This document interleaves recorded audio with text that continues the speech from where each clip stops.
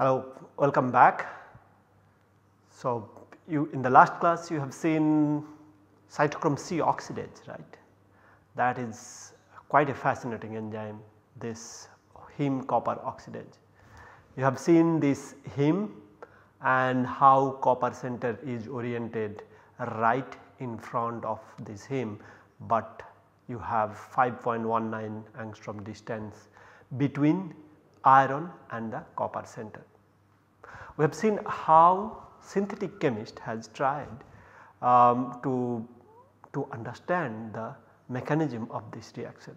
I think one of the major queries that need to be answered is how this 4 electron and 4 proton process is taking place so that oxygen can be converted to water in a perfectly catalytic manner. Well, we started seeing how synthetic chemist has approached this problem. As in enzyme, one heme and one copper center, and they are planned perfectly or placed perfectly, right. Synthetic chemist tried to do that by various ways. One of the ways that we have discussed, as we have discussed, this is the 1:1 mixture of this iron and copper complex, and then we also can have a tethering, the same thing with the tether. These are tetradentate ligand, there is tridentate ligand and the porphyrin center. Of course, we can have a porphyrin center attached with a tridentate ligand. Overall, no matter what you do, I think the exciting part was, irrespective of the cases, in all these cases we have reduction of the oxygen. We are going to create water from oxygen. We have reduction, double reduction, one each from electron each from iron and copper to form the peroxo pieces, right. We have seen that. This has been crystallographically characterized in one instance where we see that heme center, iron center is bound with oxygen or peroxide in an side on bound geometry, and the copper is bound in an end on bound geometry, as you can see the parameter from the crystal structure. This is a very interesting crystal structure. Well, the solution study, of course many studies are done, and these are very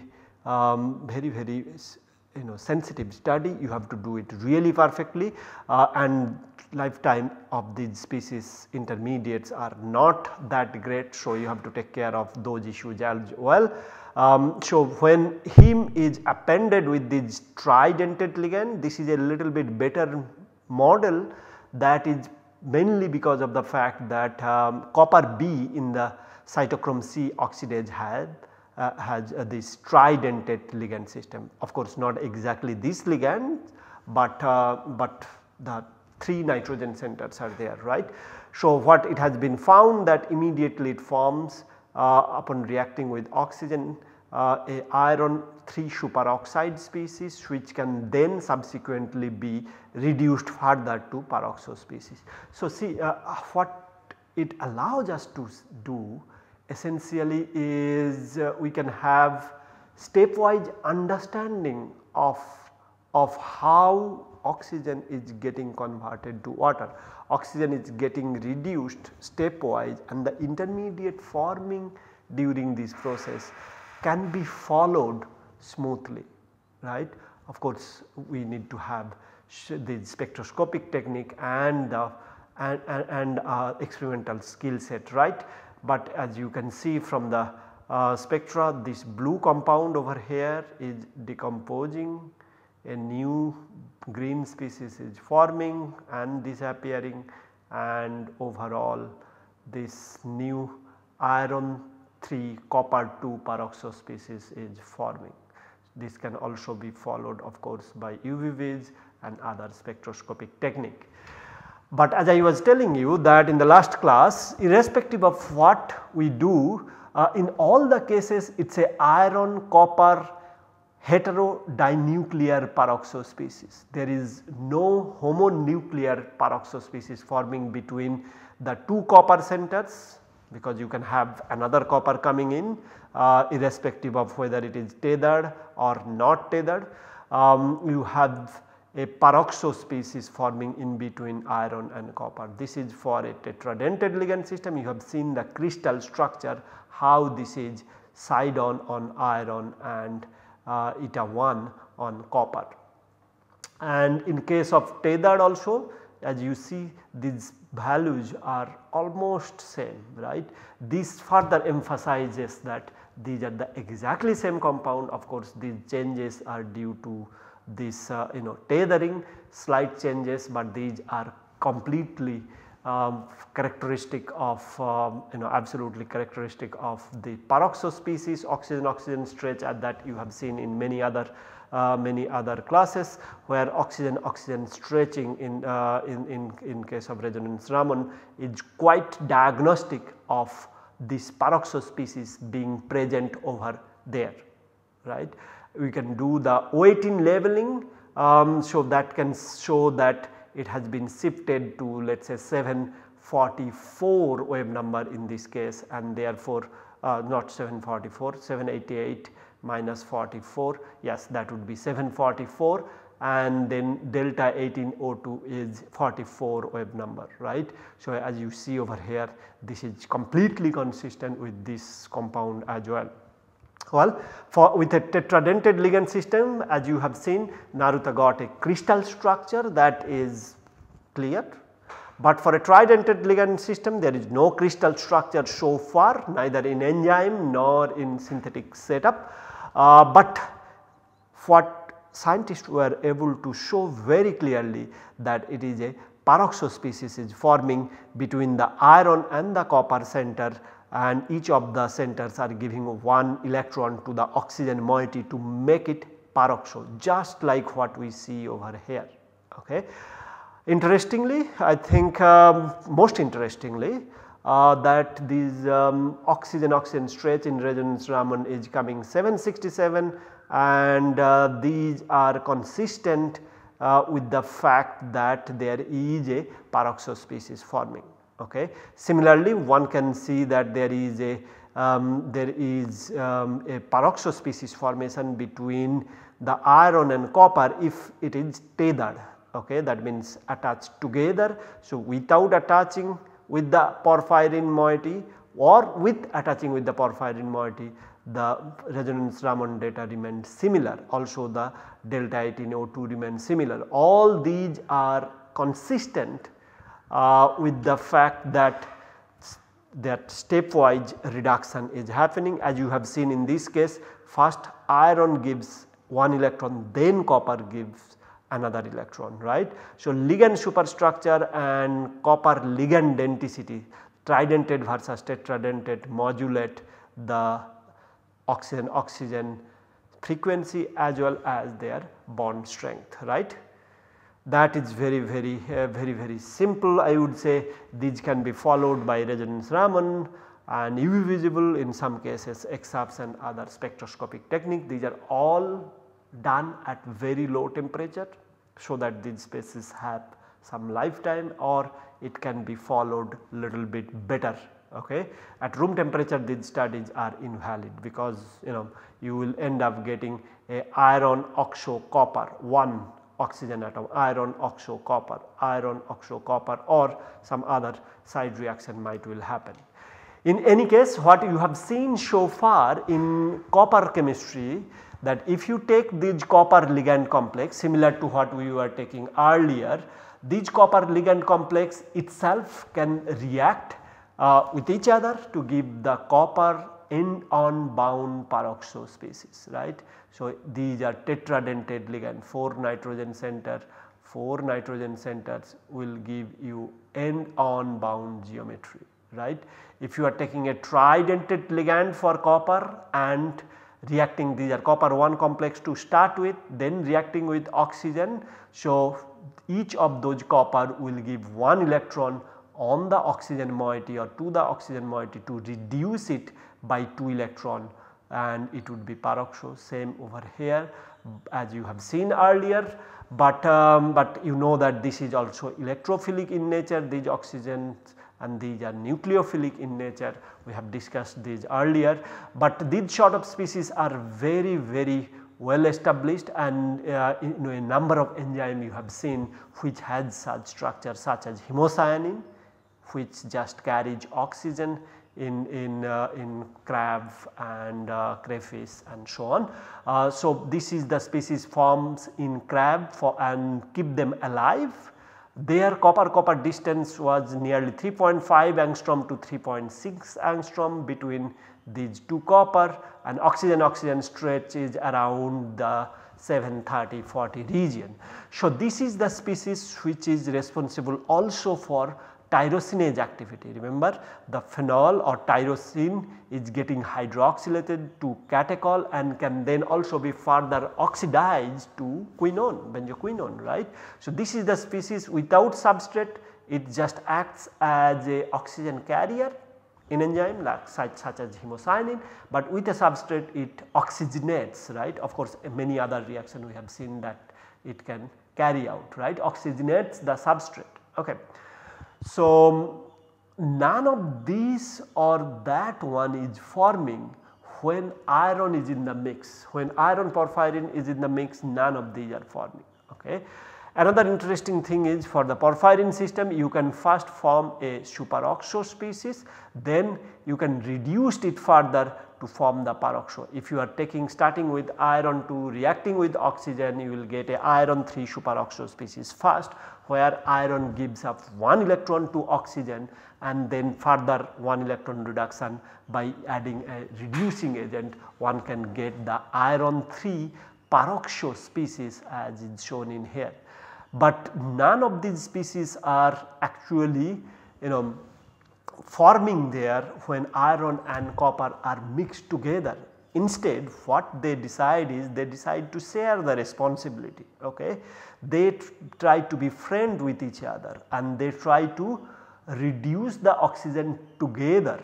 Of course, one of them acts first and the other one acts then subsequently, right. In this case, as you have seen, iron donates the electron first to oxygen and then copper donates. Okay. See, this sort of clarity is quite interesting and it has come over the studies over the decades, right. So, as you have seen, this is crystallographically characterized, oxygen stretch is 790 wave number, iron copper distance is 3.92 angstrom.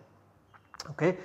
Once again, remember the iron copper distance was 5.19 angstrom in cytochrome C oxidase, but here this is 3.92. Of course, that iron copper distance was for the reduced form. So, it is expected that perhaps also in cytochrome C oxidase iron and copper distance will be around 3.9 angstrom, where both iron and copper has to move closer to each other if they have to communicate through these oxygen centers, right. So, without oxygen, this we believe that, or it is believed that iron copper will be far from each other, little bit far, like 5 angstrom far, and with oxygen it would be closer. Okay.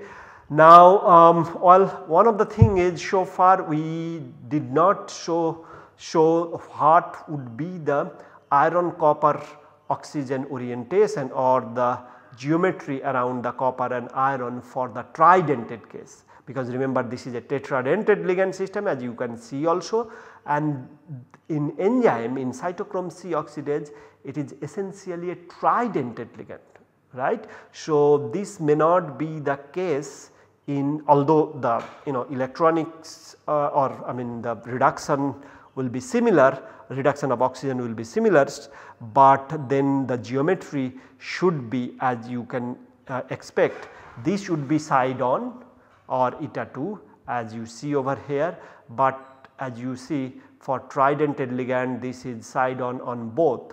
So, therefore, the copper is expected to be that. Actually, now there are some evidences which suggest that this is perhaps, or this is likely to be the correct orientation. So, you see the oxygen stretching and iron copper distance, these are now can be measured by different spectroscopic technique, and although the crystal structure does not exist, but the side on peroxo bridging with tridentate copper ligand is likely the scenario. Most likely I would say, I think this is the beauty of the bioinorganic or synthetic bioinorganic chemistry coupled with spectroscopic and computational studies. Now we as a community, synthetic community and the bioinorganic community are quite sure that this is the case in enzyme. So, this is how iron copper will be bound with oxygen, where oxygen is reduced by 2 electrons. Let us go back one time to the enzyme. Here you can see this iron copper will bind the way we were showing perhaps over there. This is a crystal structure of the reduced form. There is no oxygen binding, dioxygen binding or the superoxo or peroxo binding right over here. That crystal structure is not really known. Okay. And what we see next is how these species are then further reacted to form water. We did not see that yet, right. Well, let us go back to the enzyme one more time. Okay. This is a schematic presentation, show how the reduction of oxygen to water is happening. Okay. If you have followed, show iron will give 1 electron to the oxygen first to form iron 3 superoxide, then copper will come into the picture, it would be copper 2 iron 3 peroxo species, and from there on a hydrogen atom transfer likely happening from this phenol, which is cysteine and tyrosine and histidine cross-linked phenol. This phenol OH dot will be provided to this peroxo species to cleave the oxygen bond. That part we did not discuss yet in synthetic study. This is completely speculated mechanism based on some of the synthetic studies been done, but we will see how people have or synthetic chemists have approached this problem, right. So far we have seen superoxo formation and then peroxo formation, and we know the geometry, right. What would be the peroxo like? This should be iron 3 copper 2 peroxo. Most likely this is the case in a eta 2 or side on bound geometry. What we now missing is proton and electron that can be coming from phenol unit to give you iron-oxo and copper 2 hydroxo. If it is shown that this is what is forming from these peroxo species, because these peroxo species are now well characterized, very well characterized, right. These two are very well characterized, and one thing we need to really get then this iron 4 and iron 4 oxo and copper 2 hydroxo formation, which is nothing but water. This is also nothing but water upon protonation, both of them are water. So, essentially what you have seen, if this is forming, then it would be 2 equivalent of water here and water here upon protonation. So, this is what we would like to discuss. What we have not seen synthetically, that there is no axial ligand added. Will it have a role to play? Okay. And the proton count. Okay. For the water molecule formation you need 2 proton over here, another proton over here. So, as you can see 2 proton over here, 1 proton is already there, 3rd proton, another proton will be required, that is 4th proton. Electron count is also absolutely perfectly matching to regenerate the catalytic cycle, to undergo all these iron 4 copper 2 species and then subsequently come back or bring back to iron 2 copper 1 species. Overall you need 4 electrons. Okay. Let us look at what will happen to these peroxo species, because these peroxo species are not forming this yet, right. Nothing is happening which is closer to this. So, something need to be done to these peroxo species if we are to see that these species are forming. Okay. Of course, obviously it is happening in enzyme, but we do not know how it is happening, and that is once again is the beauty of the synthetic studies or these biomimetic studies. The bioinorganic fraternity thrives on such sort of problem where almost nothing is known in terms of the enzyme, and it is really kind of a black box and the light is shown or shaded right by the synthetic bioinorganic chemist. And this is what we now will see. We will try to start with this and try to see what is the role of an axial ligand, is it necessary, the role of phenol, is it necessary, is it what it should be, although we have proposed already, but this is what is most likely happening, but we need to see that these are really required or not, right, or without them these things still would go on or not, this oxygen cleavage will go on or not. So, the big question now we would like to answer, how the oxygen bond that is still present between these two atoms are going to be broken, or this bond is going to be cleaved. Okay. So, here is first. So, this is a fully characterized system by now, okay, as good as it gets, I guess. Most interestingly, as you have seen, now an axial ligand is added. Without this axial ligand things are not happening. It is not able to cleave that oxygen bond, as you can see this oxygen bond, without that axial ligand it is not breaking. Okay. So, you need this dicyclohexyl imidazole or imidazole, basically that is what you have in the enzyme. Histidine is appended or attached with this iron center, right. Without these things are definitely not happening. So, let us add that one. This complex is also characterized, this complex is completely synthesized and characterized. Well, even after that also things are not happening.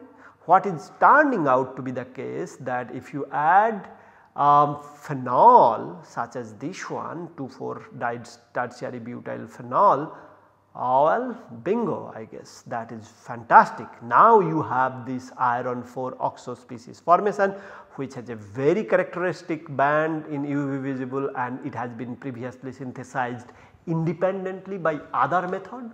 So, to be sure these are really the species happening, but it is essential, absolutely essential to have this phenol. Without phenol things are not happening. Okay. Now, also this copper 2 hydroxide is forming, this phenoxy radical or O dot that is forming over there. Of course, this is not going to be stable, it is going to dimerize to give the give this carbon-carbon adduct. If you are blocking this phenol with another tertiary butyl group over here, that would be 2,4,6 tri-tertiary butyl phenol, then this sort of coupling will not happen and you will end up getting phenoxy radical, which can be characterized by other spectroscopic technique including UV visible, EPR and so on. So, what we are trying to tell you here is it was absolutely necessary to have this phenol as well as this axial ligand, and that is why perhaps in nature we see that both the axial ligand is there and the tyrosine histidine cross linking is there. I think that is quite phenomenal to be able to really show that all these components are absolutely required. You need iron, you need copper, of course oxygen is required, axial ligand is required, phenol is required, that is why tyrosine histidine cross link is there for the oxygen bond cleavage in molecular oxygen to give water. That is, I think, quite exciting. Okay. In other words, you can do the similar studies even with a tetradentate ligand system, where you can start with a peroxo species, iron 3 peroxo species independently generated, superoxo reduced by 1 electron, iron 3 peroxo, and then add copper. Okay. This can form an adduct as is shown over here, and then still you need a proton source which can give another alternative pathway of forming hydroperoxo intermediate.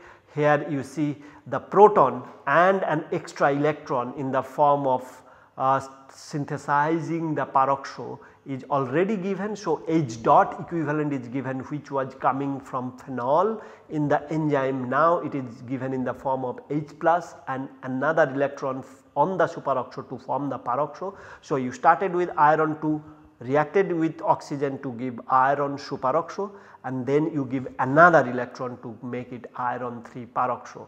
This electron, extra electron, and this proton is the H dot.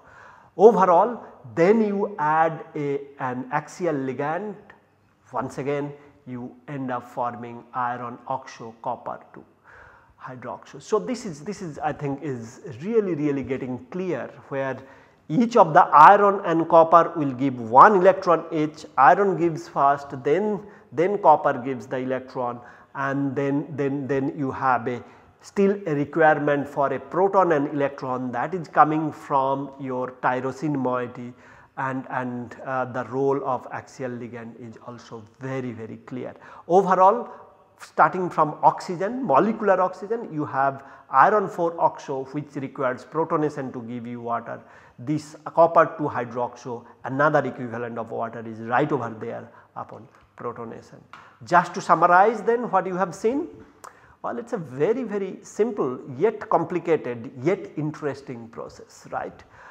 You started with oxygen, got to water, and you now know how most likely things are happening, how stepwise things are happening, and the role of each and every component in this cytochrome C oxidase or heme-copper oxidases. All, I think nature did not put anything for fun, everything has a role, right. Whether we understand or not, it may take decades, it may take centuries, or we may never understand, but nature has deliberately, decisively put each and everything right over where it is absolutely required. Nothing is placed just for fun, everything has a role to play, everyone is a part of a bigger game, everything is synchronized. I think that is what we really need to appreciate nature, that everything is where it is supposed to be, everything has a purpose. I think we begin to understand with the scientific journey, we begin to understand with scientific community how things are happening, how things are so perfectly designed. To understand this, it is very difficult always for scientists, for researchers to do the experiments on enzyme itself or in the biological system, and this is where precisely the role of a synthetic bioinorganic chemist or biochemist, biomimetic chemist comes into the picture, and they really are crucial in putting the puzzles links pieces together. As you have seen, the key of this process was iron 4 oxo formation and the copper 2 hydroxo formation for 2 water molecule from oxygen, and many different pathway can give you the same result, starting with a peroxo ligated with a imidazole and coupled in with a phenol gives you there. You can start with a peroxo, upon adding one more electron from the outside, and then one equivalent of copper, one equivalent of proton, and one equivalent of base.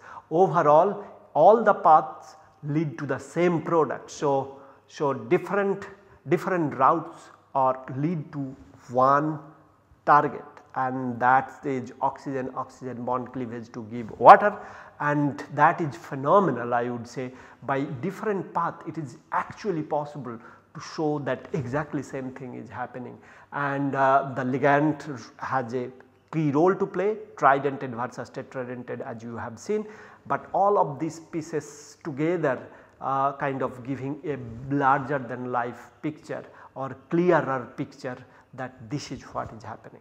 Okay. I hope you understood the chemistry behind this oxygen to water formation now for cytochrome C oxidase. We will come back. I think next class we will be discussing the non-heme iron enzymes, right. Okay. Keep studying. Thank you very much.